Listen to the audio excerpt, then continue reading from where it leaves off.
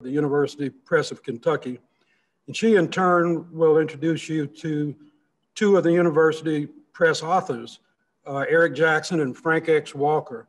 She'll talk a little bit about her collaboration with Eric and Frank. But I'd like to remind you that the Clark Foundation's collaboration with Ashley and the University Press, our foundation exists or has existed up until now to support the work of the press, which is to publish Kentucky scholarship. But I can tell you that the members of the Clark Foundation are proud to be associated with the University Press because of its longtime commitment to scholarship about civil rights and Black history and culture. I'll let Ashley tell you more about her work. Ashley? Thanks, Benny, so much. I'm Ashley Runyon. I'm the director of the University Press of Kentucky, and we are the state publisher for the state. Our mission is the publication of academic books. That includes a lot of scholarly merit in a variety of fields, as well as publication of books about the history and culture of Kentucky and the Appalachian region. One misconception about the press is that it is just the University of Kentucky. And while we are housed on the campus of the University of Kentucky, we are a consortium of all of the public colleges and universities in the state, as well as 6 of the private colleges and universities and 2 historical societies. That's the Filson Historical Society and the Kentucky Historical Society. So we really are a statewide press. We really do want to support the entire mission of education across the state of Kentucky. Benny talked a little bit about our relationship with the Clark Foundation. The Clark Foundation supports the mission of the press and its content. We are so thankful to have their support. In addition to supporting our overall mission, the Clark Foundation also awards the Clark Medallion Book Award each year, and that represents the book that best represents Dr. Clark's dedication to Kentucky history, heritage, and culture. Past awards have gone to many terrific books, including Violence Against Women in Kentucky, Writing Appalachia, an anthology that featured the work of numerous Black and Indigenous people of color throughout the last 4 centuries. It also included slaves, slaveholders, and Kentucky communities' struggle toward freedom. And then, of course, the award-winning the Kentucky African American Encyclopedia. That encyclopedia was a decade in the making and the first of its kind nationally, and one that we've been very proud of at the press for quite some time. So as we might assume right here, we have many titles about Kentucky and Appalachia. Many of those are very scholarly. They're really geared toward an academic market. They profile the history and culture of the region. But we also have a wide range of general interest titles. Since it is Kentucky, we have horses, basketball, and bourbon, kind of the big things that we're known about in the state. We also do some travel books as well. And so those are the areas that people really associate with us, Kentucky and Appalachia. But we do have some areas that might be a surprise to some folks. Film biographies is one area that we do really well in and is a surprise to most people. And then a big area for us for many decades has been civil rights. Key to that is our Civil Rights and the Struggle for Black Equality series that has included, many high-profile books. It includes the memoir of civil rights legend Bernard Lafayette, biographies of civil rights leaders Fannie Lou Hamer, who was mentioned previously during David Child's talk, profiles of Roy Wilkins, Gloria Richardson, and then we also have political companions of Frederick Douglass, W.E.B. Du Bois, and Richard Wright. And then last year, our book on John Hervey Wheeler and Black banking won the prestigious Lillian Smith Book Award. And that is a national book award given to the book that best signifies a racially just society. That was the first time that we've won that award. It is a large national award, and I think it speaks to not both the quantity of our civil rights titles, but obviously the quality of those as well. So regionally, we're also known for many of our Black and civil rights nonfiction titles.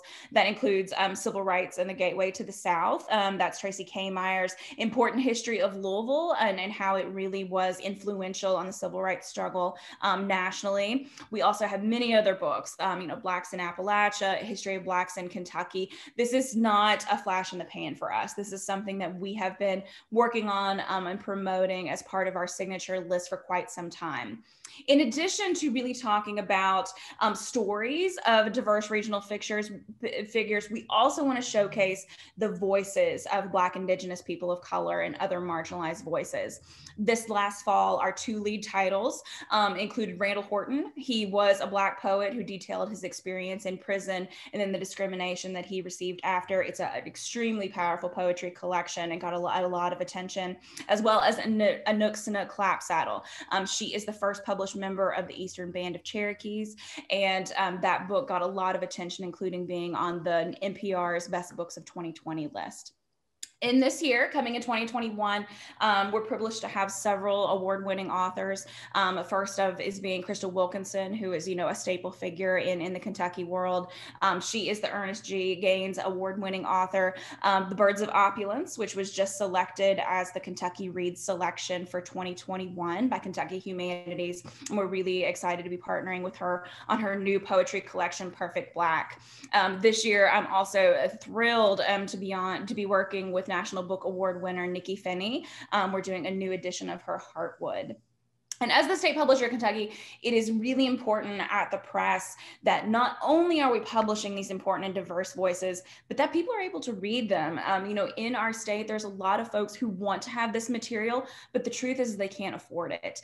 So this year, what we did, we want to make sure that that content is readily available to students, staff, and faculty across the state, regardless of their financial situation. So in 2020, we opened more than 1,250 titles, free and available to all our consortium partners. That means that anyone at any of the colleges and universities in the state have free digital access to more than 1,200 titles of our backlist. And today and in the coming year, we're also excited to open up these same resources to any public schools attending this seminar. You might have seen on the website for the seminar, which is historyofrace.com, and under resources, you'll find a little bit more information about the press, including how you can sign up for these materials for your school. We're also going to be signing up some additional information in a forthcoming email. So please feel free to reach out to me and my team if you'd like your school to be included in that partnership. We want to make sure that all Kentucky students are able to have this material. It's our mission not just to publish the material, but have it available for people to be able to read. And so with that, I do want to introduce our first speaker for today. This is going to be Eric Jackson. He is a professor of Black Studies at Northern Kentucky University with almost 25 years of academic experience at the university level. Dr. Jackson teaches in the fields of American and African American history, race relations, as well as peace studies.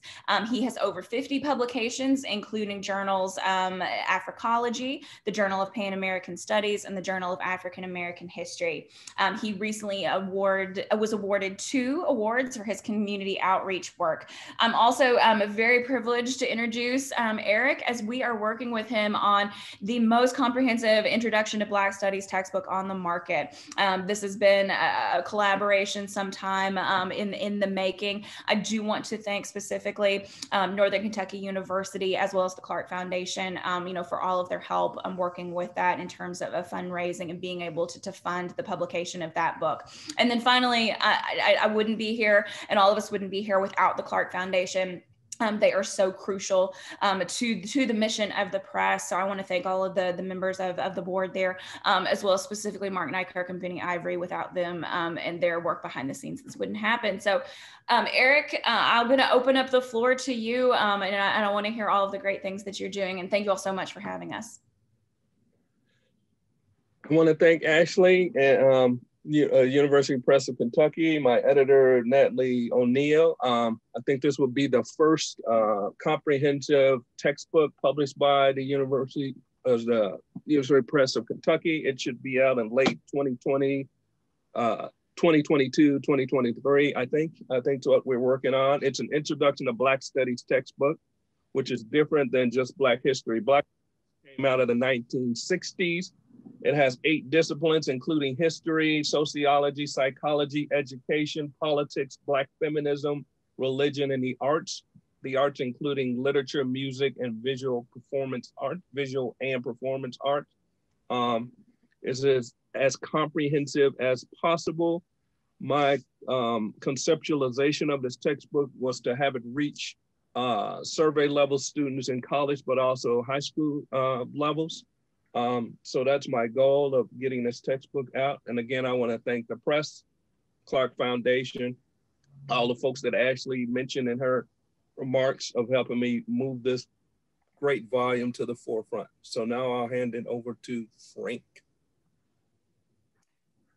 Let me, actually, I'm going to introduce Frank. Oh, go ahead. He's on here too. So Frank, very nice to have you. Frank X. Walker, who we saw in the very powerful video right before we started talking, is a professor of African American and Africana Studies at the University of Kentucky, where he is also the director of the MFA program. He is the recipient of numerous awards, including the prestigious NAACP Image Award for Outstanding Literary Work in Poetry. Congrats, Frank, that's amazing. He is the author and editor of many works, the editor of America, What's My Name, The Other, Unfurl the Flag, and Affrilacia. The press was privileged to publish 2 of his poetry collections, When Winter Come, The Ascension of York, and Buffalo Dance, The Journey of York. I'm also very pleased to announce that we are partnering with Frank and illustrator Ron Davis on a children's book, A is for Affrilacia, which is set to be released next year. So welcome, Frank. It's great to have you. Great to be here. I guess I'm just saying hello. I think my part starts at 12:30. Okay, sorry. I think we have Eric back on here too.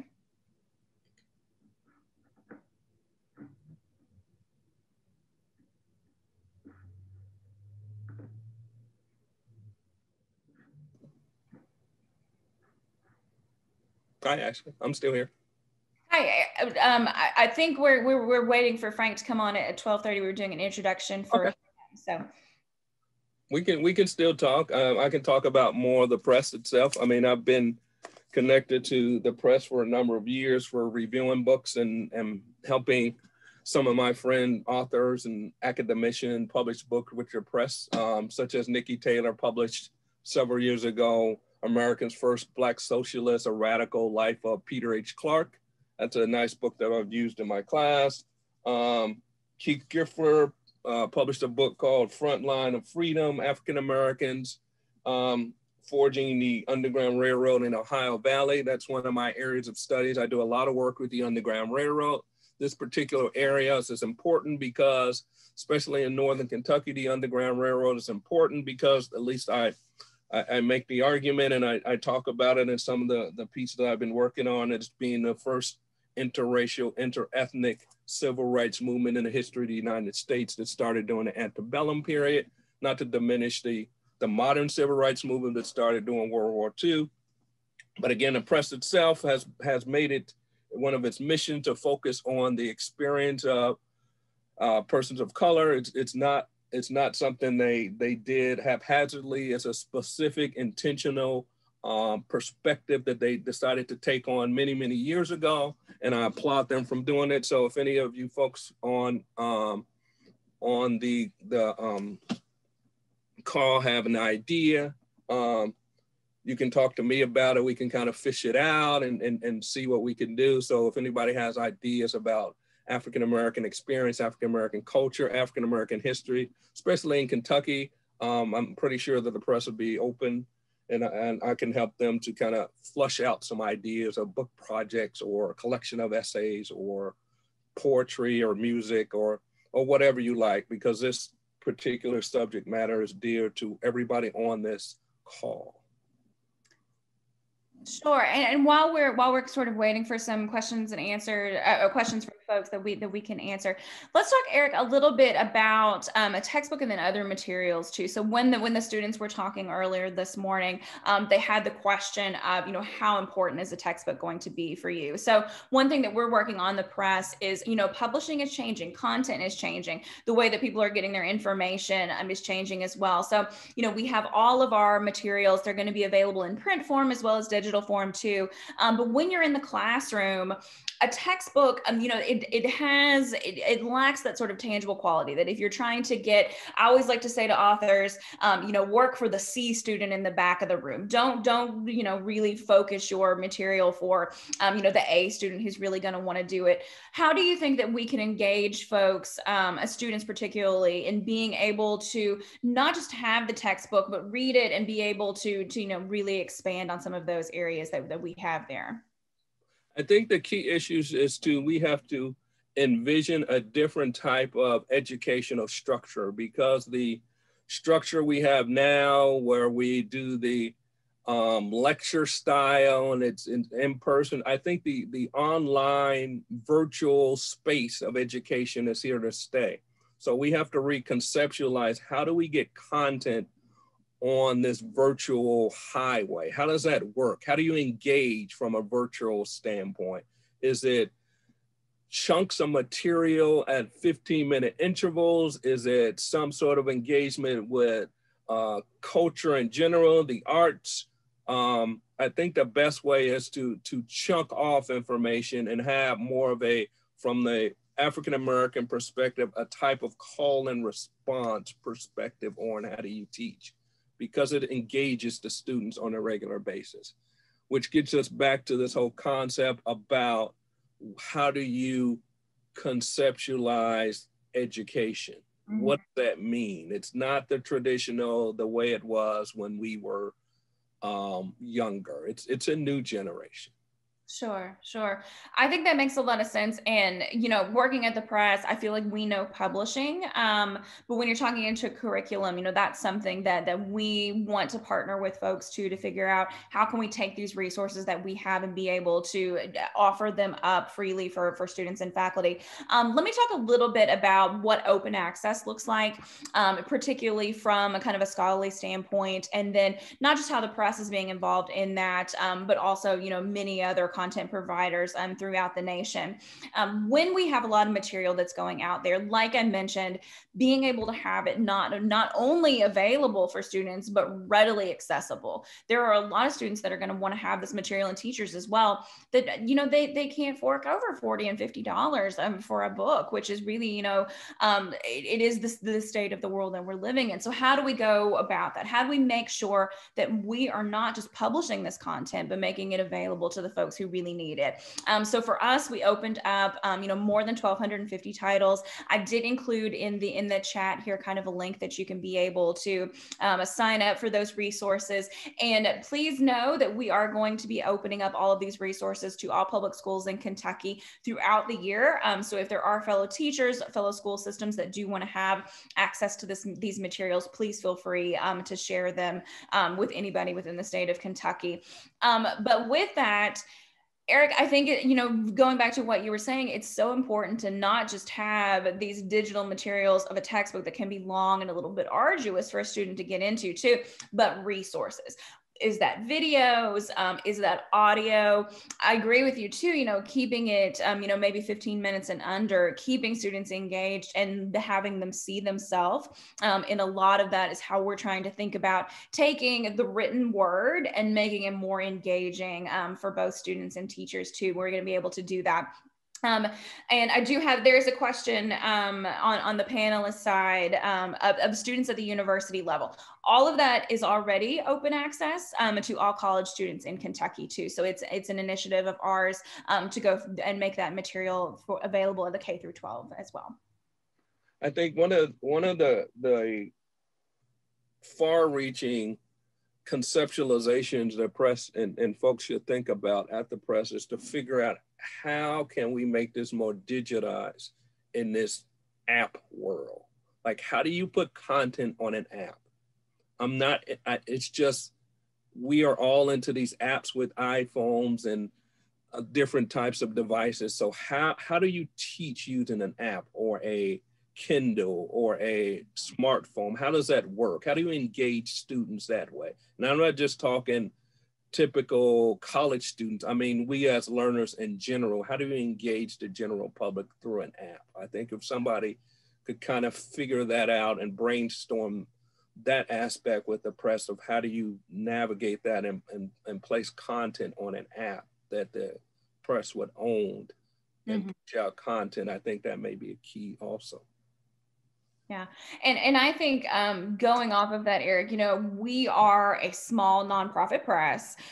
So creating an app is beyond what we could consider. However, you know, this is not the first time that we've had this conversation of how do you partner with a larger corporation or organization to be able to get your material out of there. One way that we've been thinking about it as well is being able to have access to enhanced resources.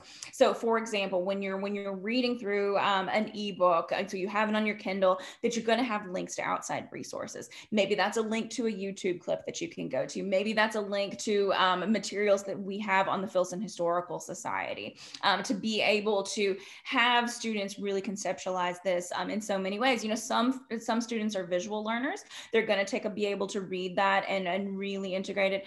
Others are going to need a little bit more hands-on. So I think the more ways that you can have content in a variety of media, the more ways that you're going to be able to really make that available too. So, you know, let's talk a little bit more about your Introduction to Black Studies textbook. How do you use resources to be able to make that textbook, you know, when you're writing it on your side, but also make it engaging for students once they have that? Oh, for me, it's about content first, that you have to tell the entire story. For example, the good majority of my chapters start off with a type of biographical introduction of a particular individual. It could be Angela Davis. It could be some of the founders of Black Studies, such as Carter G. Woodson, W.E.B. Du Bois, but it's a biography. I mean, I'm into biographies of understanding how folks navigate historically or in a certain time period from one place to the other. Because as always been told to me, the power is in the story. It's how do you tell a good story? And even teaching content, even if you use technology, as a historian, there's a story to get your audience hooked into your content. You have to figure out the story, because history is more than, as you know, names and dates. That kind of numbs folks' reality with names and dates. You have to have a story. Why did these folks decide, for example, the Cincinnati 28 that starts off in Boone County, Kentucky, and end up in Hamilton, Ohio, or on the north side of Cincinnati? Like, what was their story like? How did they persevere?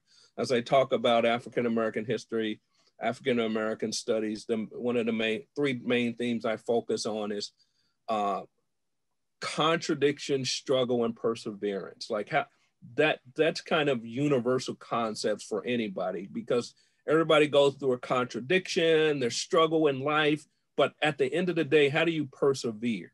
So those three concepts kind of is the linchpin of the textbook in its various manifestations in various chapters, if that makes sense. It does. And, you know, when I'm working with authors, I think the importance of story and narrative is something that comes up really often in the day of Wikipedia and more information that you could ever read in a lifetime online. How do you take those facts and, you know, just rote data and make it interesting? And I think that's applicable, you know, not just for when you're talking about in the classroom, but just for general readers too. You know, you have a lifelong learners who really want to learn about this too, you know, particularly when we're talking about civil rights. Yes, of course, it's important to have it for students, but there's a lot of folks that, you know, need to be able to read this and have this in an engaging way too. You know, and so I think that's something that we'll be thinking about more as we get farther along with the publication of your textbook too, is, you know, how can we take some of these stories and make them interesting for a wider market too? You know, how can we make folks be really engaged in a topic that, you know, has been a difficult one to address, both in the classroom and, you know, just in general media as well. The other issue for me has to do with empowering folk. I mean, if nothing else, and I've read about and as you talked about my introduction, I've written so much stuff over the years, but for me, it has to do with understanding that education as Frederick Douglass talks about in his autobiography, is about empowerment. Like understanding the written word, you empower yourself because then you can understand your reality based on how you define it. And so if we can kind of communicate that education is not a happenstance, that education is the centerpiece of how you move from point A to point B, even within a textbook, of understanding you're not reading page for page, word for word. How do you take these stories and empower your journey for yourself, in your community, in your state, at this time? Yeah. How do we communicate that to the broader audience? Absolutely. We do have a couple questions in the Q&A. This one comes from Linda. She says, I think projects that use primary source materials, excerpts of pertinent books, and work toward podcasts as the final project would be engaging. I think students listen to podcasts like Thoroughline would help them both understand the connection between the past and present and engage them in wanting to learn. Linda, I couldn't agree more. When we're thinking about content, we're thinking of a multimedia standpoint. So, related to this topic, we have a new series called Race and Sports. It is a partnership with Gerald Smith and Derek White at UK. One of the things that we're thinking about when we're bringing authors on is how can they be able to be engaged in multimedia? So that can be podcasts, that can be blogs, much in the way that I said, for me, I'm thinking about what is a reader going to be engaged in? And they look at all different forms of content. That might be an audiobook, that might be a YouTube video. I think that all of those are very relevant to students. So it's something that we're really thinking about on the content side of it. Eric, can you speak a little bit when you're working with students? Are you bringing in recommendations for podcasts, videos on YouTube, those sorts of items? Oh yes, all the time. I mean, the tricky part is the primary sources, because you have to get your students engaged in the language of the time. And so the language in a particular 18th century, 19th century, 20th century, the language becomes the key to navigate, but the primary sources becomes the key of understanding how folks function in a particular time period. So podcast is important. I think any technological usage is important, but at the end of the day, at least for me, it has to do with not just content, it has to do with skill sets. Mm-hmm. How do you take those skills that you're learning and those stories that you're articulating? How does that learner obtain skill sets through that content? What are they learning at the end of the day? Yeah. So that's one of the keys of the textbook, of how do you use that content to build folks' skill sets so they can navigate where they need to go in life. Mm-hmm. And then another question that we had in the chat as well, going back a little bit, what about special education and special needs students? I'll answer, thinking from our perspective at UPK, this is something that we've been thinking about with readers. Often it is very difficult to be able to open a physical book and be able to engage with that. We are in the process of updating about 500 of our books to the newest version of EPUB that allows much more access to a wide variety of readers. If they have issues with sight, they can be able to change the font on those, have it read aloud to them. Also, obviously, audio is something that's very interested. Can you speak to a little bit about that, of how you might change your educational and your content information in the classroom for students that need a little bit more special needs?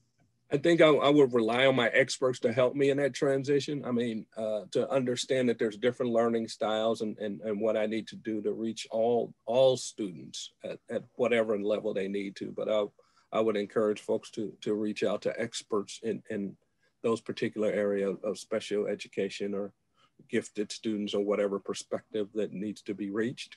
Also, backing through some previous questions, I think what folks who are on this particular conference can do is also understand if they have items and books in their own facilities that they want to donate this historical, check out your local libraries or universities or historical societies to take those items. I mean, I'm also into historical preservation. I mean, you have to understand the past to figure out where you are to see where you need to go. And if we kind of lose the past, we're kind of lost in where we need to go in our pathways, if that makes sense. Absolutely. Well, I think we're at 12:30, so I think we're going to have Frank join us here in a second. Eric, any other items that you wanted to address that we haven't discussed here? No, I mean, I thank you and your staff there and the press for what you do, and keep moving forward. That's what we're trying to do. Thank you, Eric, too. It's been lovely working with you, and we do hope to be able to have a lot of partnerships with the teachers and hopefully some students too when we have the new textbook coming out. Well, Frank, since I already introduced you once, we made it a little bit early. Let me do, the 10-cent version. We're very thrilled to have you today. Obviously you're a fixture, both not just on the Kentucky scene, but nationally. For those of you who don't know, Frank did coin the term Affrilacia, and has really have been a figurehead in making the profile of Blacks within this region known on a national stage. I'm also very, very happy to be partnering with him on a couple different projects. Obviously, we're very happy to have published 2 of your poetry collections at the press. You are also have gotten to status that we have a book about you, which congratulations. I think that really means that you've made it. So we're hoping to have that published in 2022. And then finally, as I mentioned, Frank and I are working with a local illustrator, Ron Davis, on an illustrated collection, A is for Affrilacia. And so I think let's start there, Frank. You're coming at content from a wide variety of ages. So our newest partnership is really geared toward a younger audience, one that, might not have ever heard of Blacks within the Appalachian region. So talk a little bit about how age groups are important to you, and then how you're working to kind of make sure that individuals at all levels are aware of your topics. Thank you, Ashley. It's good to see you, and you too, Eric. And that is a great place to start. I think for me, what drives the work is believing that the content has to get out there. And it makes sense to most people that if you catch young people when they're still young, or as early as possible, it's easier to get them to not just learn the information, but to know it, to have it and own it in such a way that they begin to be the distributors of that same information and knowledge. I think that, I'll never forget being in the state of Washington and at a university, and someone raised their hand and asked a question: are there other Black people in Kentucky other than myself? And I was so stunned by the question, all I could do was laugh, and I pretended to be counting all the Black people in Kentucky. And I stopped when they realized it was just a joke. But it took me a few minutes to understand that they were limited by what they had heard about the state. Mass media's perception of the state for them was limited to the movie Deliverance, what they believed about the Beverly Hillbillies, Dukes of Hazzard, and whatever they saw on the news. But in most cases, all those images presented a stereotype of a homogeneous Kentucky and Appalachian region that was 100% white. And those of us who live in this part of the world know that's just not true. So I've been trying to do battle against those master narratives and trying to figure out a way to get to people in as many places as possible. I'm very excited this year to be the author of my first children's book, and I'm looking forward to all the great art that Ron Davis is gonna contribute to it. And it tries to do the same thing that I've been trying to do. And I'm thinking about kids of all ages. And I think that you're a kid when you approach a topic that you don't know very much about. And I think I could run down a list of individuals connected to Appalachia that would shock people. Starting with Carter G. Woodson, the father of African-American history. Booker T. Washington, they might get Booker T. Washington, but then they may miss August Wilson, Nina Simone, Angela Davis, Sonia Sanchez, Nikki Giovanni, Jesse Owens. There are so many luminaries that are part of African-American history that are almost never discussed in the same context as conversations about Appalachia, that divide and conquer idea works so successfully that the African-American and people of color content in the region almost get disappeared. Mm-hmm. So what I've been doing for 30 years now, as you know, 2021 is the 30th anniversary for the Affrilacian Poets, is trying to challenge people's notion and definition of what and who are Appalachian and who lives here. And we've been doing that in as many ways as we can, you know, mostly touring the region, writing books. Many of us are teachers, and, you know, try to live in very public spaces like Facebook and Instagram and all the new media that I don't know anything about. But we try to have a very strong presence there. There are about 30 active members that are out there, you know, trying to shake the trees and talk to anybody who wants to listen. Mm-hmm. And redefine this idea of what Kentucky is, you know, what the region is and who's here. Yeah. I couldn't agree with you more. You know, being a lifelong Kentuckian, when I'm going out and really talking about the region, it is, you know, people have misconceptions of what the region is and who makes up that. And, you know, you've worked so much with a wide variety of folks too, trying to, you know, bring an accurate depiction of the region and, you know, an updated version of what we could be. Let's talk a little bit about how you've used your poetry and your work to work with students. So you are the director of the MFA program at UK. So I know you're working with a lot of college age students. Can you talk, you know, thinking about how it might be appropriate for, you know, say a high school or middle school audience to, how do you bring your poetry in there to really talk about larger issues, societal issues and civil rights issues? Sure. I'm going to need my tech crew on the other end to support this, because I have a couple of links I want to share. And, you know, thanks to the generosity and the hard work of teachers whose classrooms I've visited over the years, I have 2 links that are available that will take you directly to lesson plans, you know, for middle school, high school, elementary school age classrooms. If the tech crew can, let me see if I can even navigate there myself.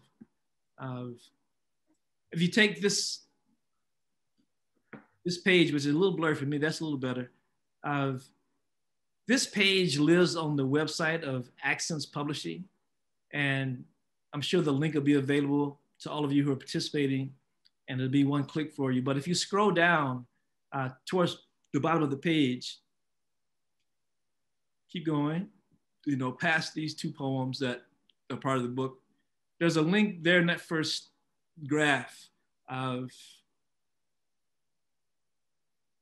yes. If you follow this link, it'll take you to a lesson plan that's designed primarily it was created for high school and middle school students, but the way it is built, it can be adapted for other ages, because we understand that, you know, some schools have a different idea of what their young people can be exposed to. I once visited a middle school, and before I read my poetry, they handed me a list of poems I could not read from my own book because they had been censored. They thought that they were too adult for their middle school audience because they reference drinking, or they use profanity, or reference intimacy in a way that they wanted to protect their students from. I didn't even stop to debate that. I understood that they had control of their classroom. They knew their students, but it was kind of a compliment to be on the banned book list. At the same time, you know, these lesson plans are things that I learned to do while trying to get the books out to classrooms. And in this particular case, I have 3 books with, excuse me, I'm a little bit under the weather, 3 books with Accents Publishing. And they also have a special arrangement for teachers and schools. If you want to buy a classroom set, they offer them at a discount. So you could, you know, get something close to what the bookstores get. You know, I think bookstores get a 40% off the wholesale cost of books when they resell them to you. So you don't have to buy them straight off the bookshelf. Nothing against bookstores, but if you're buying that many books for your classroom, you probably want to get the best deal possible. If we can go to to the other link that lives on the website of the University of Kentucky English Department. We have a link and a page just called the Isaac Murphy Everybody Reads Project. And this is something we created with teachers around the state,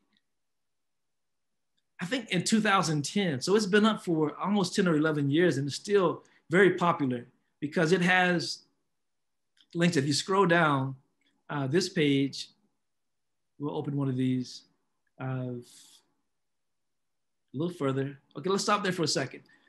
This first one under high school is a link that was developed by Philip Schlick when she taught at Tate Street High School. And inside the link, you get 5 different lessons that deal with poetry, that deal with poetic language, that deal with writing poetry. Phyllis has won awards for her teaching style. Some of her students have ended up in my classrooms at the University of Kentucky. So if you scroll this, you can see that she has the Common Core standards all listed out for every single step. Maybe it's not as fuzzy for you. Okay, there it is. It gets clear when you wait, pause a second. If you keep scrolling, we'll just walk through what's here. Yeah, that's a good pace. Just keep scrolling to the next page, please. You see there are more core standards. Slow down. And this is the first lesson, and she already told you what you would get from this. And depending on what you want to use in your classroom, you can start with something as simple as building a vocabulary for poetry. So you can teach students how to talk about poetry, which is something that makes it less intimidating for them, because most students, by the time you get them into high school, are so intimidated by poetry, especially if their first introduction was through a Shakespearean sonnet, that they believe poetry is not for them. And what I focused on over the years is trying to have work that students and teachers thought was accessible, that spoke not only directly to them, that spoke about things that they could relate to. So when you look at kind of the general themes of family, identity, place, social justice, and history, you could put all 11 of my collections in those categories, and almost all of them, I think students could connect with. There's one whole lesson about imagery from art.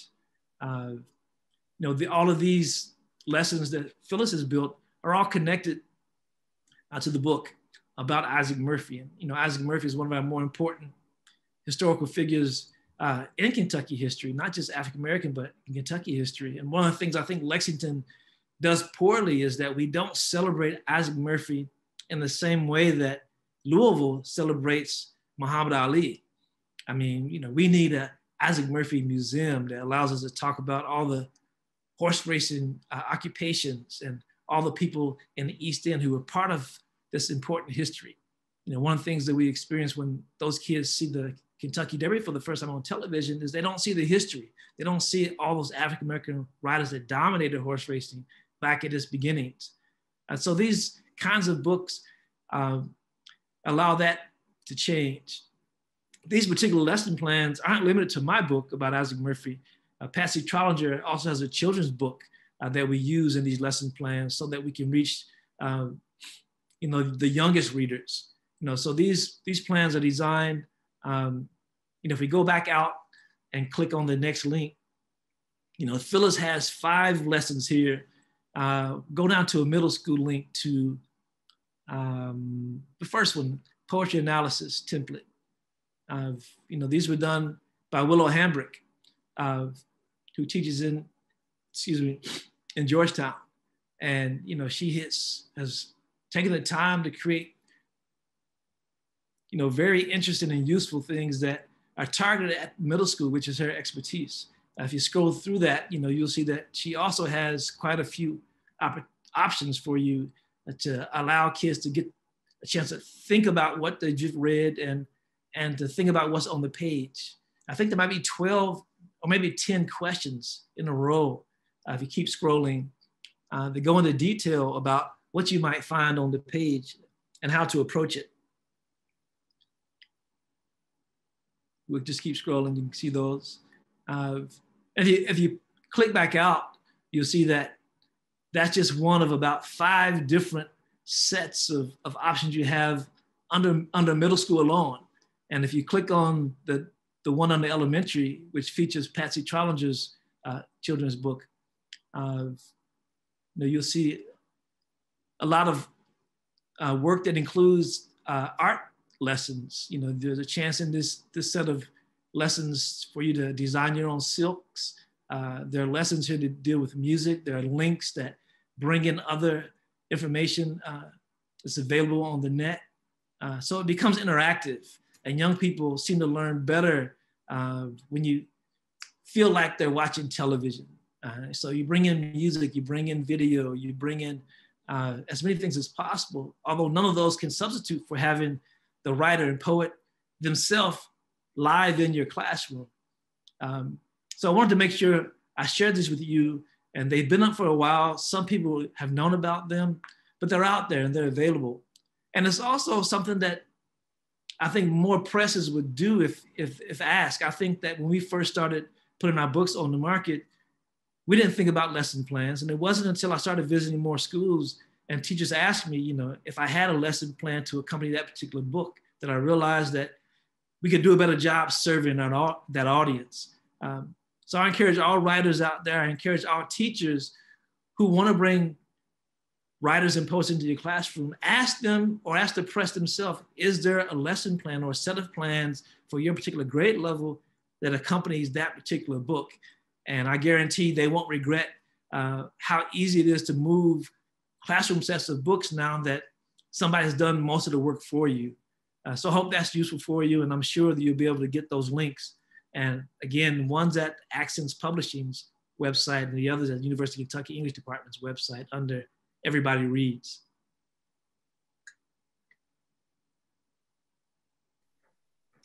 I think that all sounds terrific, Greg. And I think that they're working on getting a link for everybody in the chat right now. And then we're going to be having follow-up resources follow our mission today.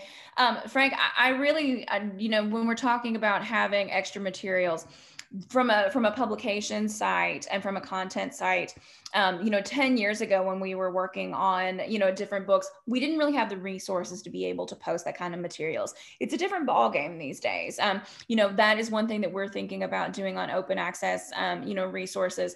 Obviously, you've done a fantastic job with that. I think having the Kentucky Teaching Standards makes it so relevant to many of the teachers that we have here. When you're talking, with students in general, you talked a little bit about how, Kentucky really isn't known for having a diverse background. While that might not be the case, is that something that you work with students on their poetry as well, or do you try to kind of let them have their own voice when they're working on that? Oh, absolutely. I let them have their own voice. I think that each of them have a story, regardless of what their personal life evolves out of and comes from. And I want them to tell their story. I think that, we all have our own unique experience. And even though people like to talk a lot about this idea of universality, it seems to be more useful if people just try to find their story. Most young writers begin writing what I think is from the navel, writing about everything they know, everything that they own as far as their personal information. And eventually they get bored with that. My hope is that at some point they recognize that there's so many things that have not been written about that they move in other directions. And for me, that's where my collection of persona poems have come from. I have 4 collections that deal with history, that deal specifically with Isaac Murphy, that deal with the Lewis and Clark expedition. Those are the 2 collections that I have with, UPK, Buffalo Dance and When Winter Comes, that talk about the Lewis and Clark expedition in a way that I didn't learn in school. When I grew up in school, I thought that Lewis and Clark were 2 white male superheroes and they conducted the entire expedition all by themselves, only to find out as an adult that there were 42 people, including a 15-year-old Native American young woman and an African-American man from Kentucky who were along on the expedition. And that changed everything for me. So I wanted to relook at that story in a way that forced people to broaden the preconceptions about everything, particularly history, especially when history may not really be history. It just may be one person's point of view presented as history. Mm-hmm. I think that's a great point. You know, you talked a little bit about, you know, the York collections. We do have a question from Jared in the Q&A. He says, Frank, I really love your York poems. Do we have teaching materials that employ those? And I think that's something that maybe you and I could have a separate conversation about as well, as how we can host some of those at the press as well. Right. What I found out is the best way to get those is to try to find the teachers who've already been using those texts in their classrooms. In most cases, they have lesson plans that they love to share. Mm-hmm. You know, so we could do a call for any schools or teachers using those, or encourage those teachers to do this, you know, create them and share them with everybody else, because they are useful. And of course, the easiest thing on our end, of course, is to sit down and write them in conjunction with some teachers at every level, and then put them up on the website so that we don't have to worry about printing them. Mm-hmm. They're always available 24/7, and anybody can have access, that free access to another part of our education.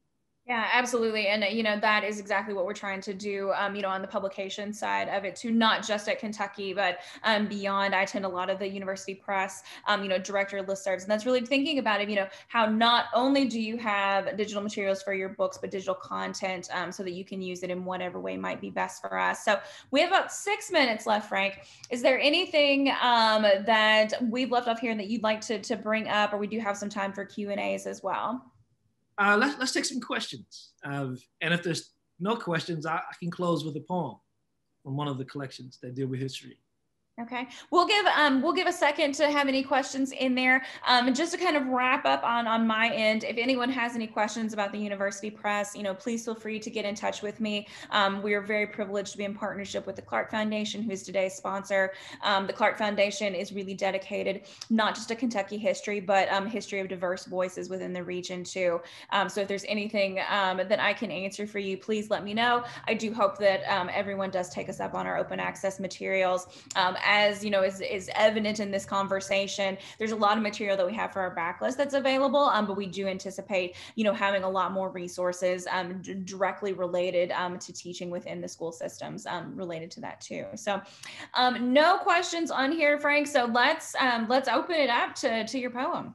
Okay, I'll close with this poem from Isaac Murphy. It's the final poem in the collection, and it's called Praise Song. That comes out of the tradition of the African griot, where to memorialize a significant historical figure, you know, the griot creates for them a praise song. This is Praise Song for Isaac Murphy. Straddling the distance between African Cemetery No. 2 and the Kentucky Horse Park, between the straw-lined stables at Churchill Downs and the view for Millionaire's Row, between our racist history and our proud past, I offer these words, this elegy, this praise song for Isaac, for every master teacher blessed with a willing student, for Jimmy Wingfield and William Walker, Pat Day and Calvin Borrell, Eddie Arcaro and Angel Cordero Jr., for every jockey hypnotized by the speed, power, and the music of racing, for every trainer, groom, hot walker, and stable hand who palmed a brush, carried a bucket, or lifted a shovel, for every Derby Day hero, generous enough to take a jockey along for the ride, for every yearling dreaming of a garland of roses, for every also ran. I commit this husband to his wife, this son to his mother, this student to his teacher. I offer all of them to each of us. I dedicate this ride to a man whose life's work was a blueprint for anyone, Black, white, or brown, hoping to build something better, hoping to fulfill their own potential, to use all their gifts and blessings in an honorable way. Isaac Murphy's life teaches us how to honor our parents, how to love full speed, how to outrun prejudice and oppression. I dedicate this ride to America and Kentucky, son, to a legacy worthy of a star on the walk, a boulevard named in his honor, this book. Wrap your arms around his story. Close your eyes. Feel the wind whispering in your own ears. Grab the reins of any and everything that makes your heart race. Find your purpose. Find your purpose and hold on. Thank you. Thank you, Ashley. Thanks, Frank. That was beautiful. I appreciate talking with you.